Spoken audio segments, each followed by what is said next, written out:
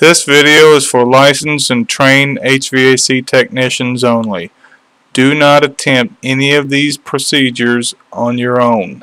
Call the professionals. Hey guys, it's Eddie. Today I want to shoot a little video on clogged up condensers. So basically what I'm going to do is I'm going to block off my condensers. I want to hook up the gauges and look at the pressures. I want to measure BTUs. I want to measure wattage output. I want to see what the efficiency is before and after. So let's get started. Alright guys, I wanted to get this base for you. Right now we're at 13 degrees superheat, 10 degrees subcool, 121, 320 on my pressures. 41 indoor coil, 100 degree outdoor coil, 54, 55 degrees suction line, right at 89, 90 degrees on the liquid line. So let me, I'm going to write all this stuff down so we can record it, and I'm going to block off this coil and we're going to retake the measurements. We'll go ahead and print this out so that we'll have this to compare to later on. Print, okay. Print. And print. Alright, we'll compare the readings. Alright guys, right now we're pulling right around 2400 watts.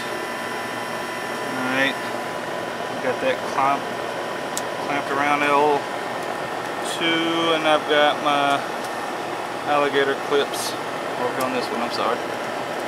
Alright, and that's getting me right around 2400 watts.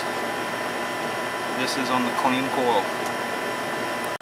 Alright guys, I've got my coil blocked off with a tarp. So let's see what effects it has on my pressures and my BTU output.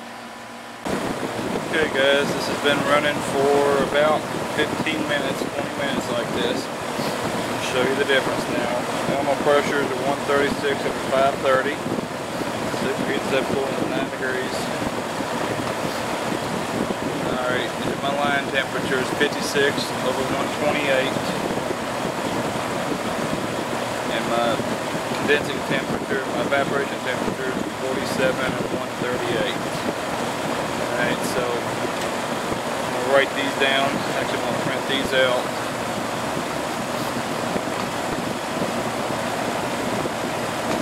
Single, print, print.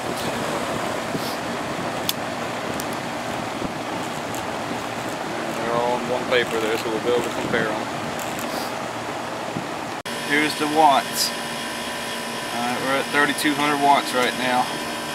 I haven't changed anything. Still clamped the same way. Nothing's changed. So 3200 watts. It's gone up a whole lot.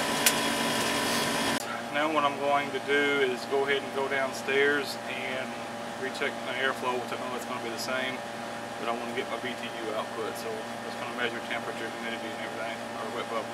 So let's go to do that and see how that affected. Alright, so here's the readings before also.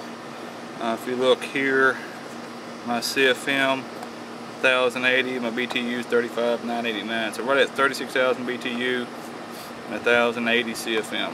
And these are all my temperatures. These are indoor values.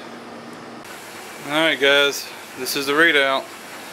I started off at 36,000 BTU, now I'm just a little under 19,000 BTU. You know, them blocked up condensers causes a lot of problems. Alright guys, these are my pressures and temperatures before and after. Alright, so I've got the outdoor unit and I've got the indoor unit, what it was doing. And I just converted it all to paper here so it's a little easier to read. So on my low side, before, my pressures were 121 before, 136 after. My evaporating temperature, this is my coil temperature indoor. It was 41 degrees before, 47 degrees after. My line temperature was 52 degrees before, 56 degrees after. And my superheat was 10 degrees before, 8 degrees after.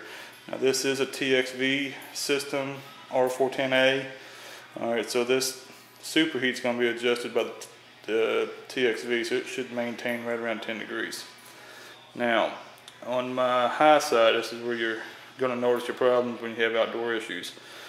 Before, my pressures were 327, now they're 529.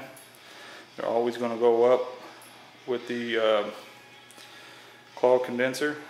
My temperature was 101 and now it's 38. Now on a 15 SEER, 16 SEER, what you want to do is you want to add 20 degrees to your outdoor temperature, and that should get you roughly what your condensing temperature should be. So in my case right now it's 81, so if I add 20 I should expect 101. Now if I added 20 and I saw 138, that's way too high. You know there's a problem. Alright, my line sets, the high side was 90 degrees before, 120 degrees after, and my subcooling was 11.9 after. Now my performance, this is what I measured inside. My supply was 53 degrees before, 59 degrees after. Return was 72 degrees. CFM was measured about the same. BTU output, this is what's going to get you. We're at 36,000 BTU before. After, we was at 18,700. That's a significant drop, guys. Watts, we're at 2,400 before, 3,200 after. I mean, that compressor's really pulling that electricity. My EER value is 14 before, 5 after. So if you had a unit that was clogged up like this and you were able to clean it out and get everything working properly, and you were to take a report like this in to show your homeowner, tell me they wouldn't be calling you back the next time. So, you know, just a simple little test. It takes about 20 minutes to do this maybe. Alright, but I think in the long run, if you just take the time to, you know, just do these things, you're going to be benefited in the long run. Alright, thanks for taking the time to watch this. Alright guys, I went ahead and took this one step further. I want to see what the total system is going to be. So my blower, when I measured my blower watts, is 180. So when I added that to the equation, it dropped my EER value 1 point here, so it's running at 13.7. It didn't change it a whole lot on this side. It's running so bad anyways, it couldn't change it a whole lot. It's running at 5.5. So if you figure it in your blower and everything, I'm running at right about 13, almost 14. So I just wanted to throw that in there real quick.